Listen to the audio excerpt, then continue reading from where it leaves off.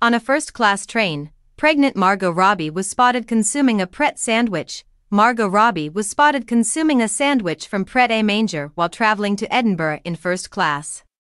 The famous actress was seen traveling with her spouse, Tom, to the capital of Scotland. At 9 in the morning on Monday, the Barbie star, who was expecting her first child, was spotted eating a Pret sandwich on a train. Dressed casually, the two set out from London together to travel up north. "I don't think any other travelers recognized them," an unnamed train company employee who saw them told The Sun.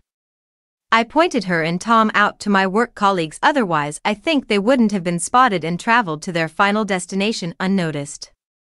I was completely starstruck. She's absolutely stunning, even with barely any makeup on.